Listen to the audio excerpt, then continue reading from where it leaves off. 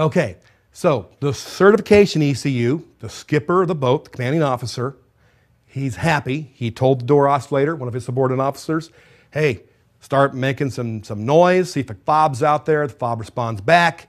It is the right fob for that vehicle. So now the skipper says, hey, ask him if it's a secret code. He knows a secret code. So now the skipper's happy. So that skipper then gets with one of his higher end, keeping with the submarine analogy here, the higher end officer, the commander of the boat, if you will, the cob, as it's known in the submarine world. And that is the lock or the code, the ID code box.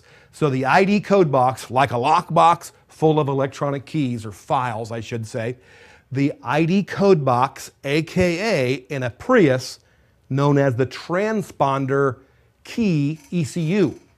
Or in the service manual, it may, or I should say in the tech stream, it's called the immobilizer ECU. So whatever it's called, it's the commander of the boat. It's not the head, it's not the commanding officer, but it is the chief enlisted guy. And he's going to have some other modules do their thing once he's got the secret code from the captain. So the captain says, we're good, hey, ID code box, do your thing. That's a code that's through a LIN bus, local interface network, and that's not a CAN bus, so we can't read these information messages, but we just know there's a square wave happening on that LIN bus between certification ECU and the ID code box. The ID code box says, all right, I see the right key ID.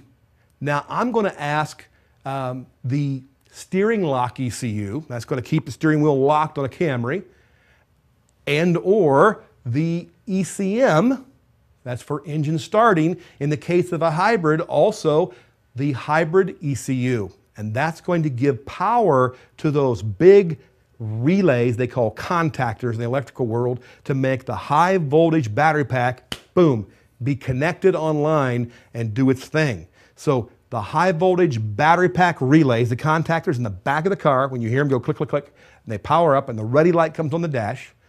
Or in a conventional car, the engine starting, actually the hybrid both, the engine starting if it needs to, and the high voltage battery pack in the back, it has to come online. Those two devices are going to get the G codes we talked about from the ID box. So the ID box is going to say, hey, I need some starting, and the ECM and the hybrid ECUs will say, what's the G code, guy? And so the commander of the boat, the head chief petty officer, if you will, he's going to say, here's the ID code for such and such, for starting, which is the G code. And for the steering lock module, another subordinate of the master chief here, the cob, the commander of the boat, he's going to ask for, hey, what's the code for unlocking the steering column? And the ID code box is going to respond back and say, here's the L code. Once the L code's been received and satisfied by the steering lock ECU, the steering column is unlocked and a switch is activated that says it is indeed unlocked. If we don't see that input, that the switch is connected and the steering column truly unlocked, or at least it thinks it's not unlocked, then you don't get the L code back to the ID cal box, and it won't give that other message I talked about to the powertrain or the hybrid ECU. It won't let the engine ready up or start in a conventional engine. So a lot of stuff is going on with these L codes for locking the steering column, G codes for letting the engine start, or the hybrid battery pack come online. That's all done by that ID code box, aka immobilizer ECU or transponder key ECU, known in the Prius service manual. All right, as we go around this circle of modules in this very complex system clockwise, from the ECM, we see the main body ECU, or the body control module.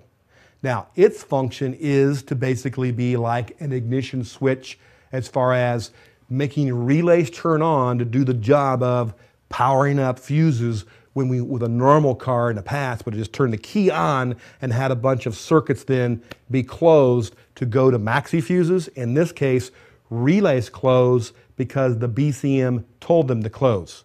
So a message, you see the dotted line of CAN with the key ID from that certification ECU, skipper of the boat here.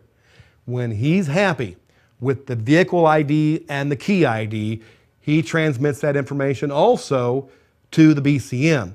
Now, if you have a Toyota hybrid Prius, you have a Prius, it has a little different method of turning the switches on, if you will, to power up accessory and the ignition relays.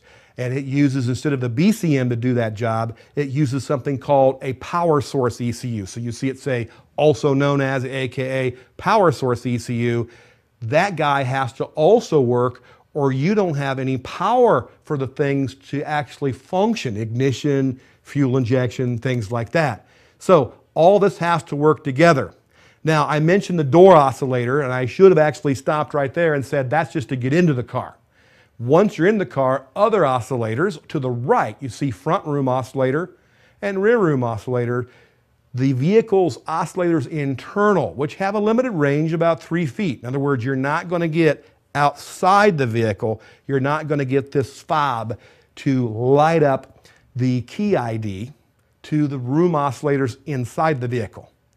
It's not that kind of range for that low frequency signal. This is just for the door oscillator when you get it close to the door to get in the car. Once you slide in the car, then the room oscillators in that console or in the back see the smart fob, and they then give the rest of that information to the certification ECU. So one oscillator lets you in the vehicle using the vehicle ID. Hey, are you talking to me? And the key ID, what's the password? Back and forth between the oscillator and this guy. And then once you get in the car, same thing happens between the room oscillators and the smart fob for actually starting the vehicle. Now, at the very bottom of the page, we see those smart fobs with the LEDs built into them. Low frequency LF, that's the 134 kilohertz of the oscillators, talking back and forth to this guy. And then RF, you see that? That's 315 megahertz. So that's the low end of the UHF band. That's what communicates with that tuner / electrical key antenna. So up in that sail panel of that, the Camry picture we saw a second ago, there's this module that acts as the antenna and the receiver, if you will, the remote keyless entry, on a lot of cars what they would call it, when you actually hit the fob lock or unlock from across the parking lot. So that's how that functionality occurs with both the vehicle ID and the key ID to unlock or lock the vehicle. A lot of stuff going on. Let's talk about some things that can go wrong.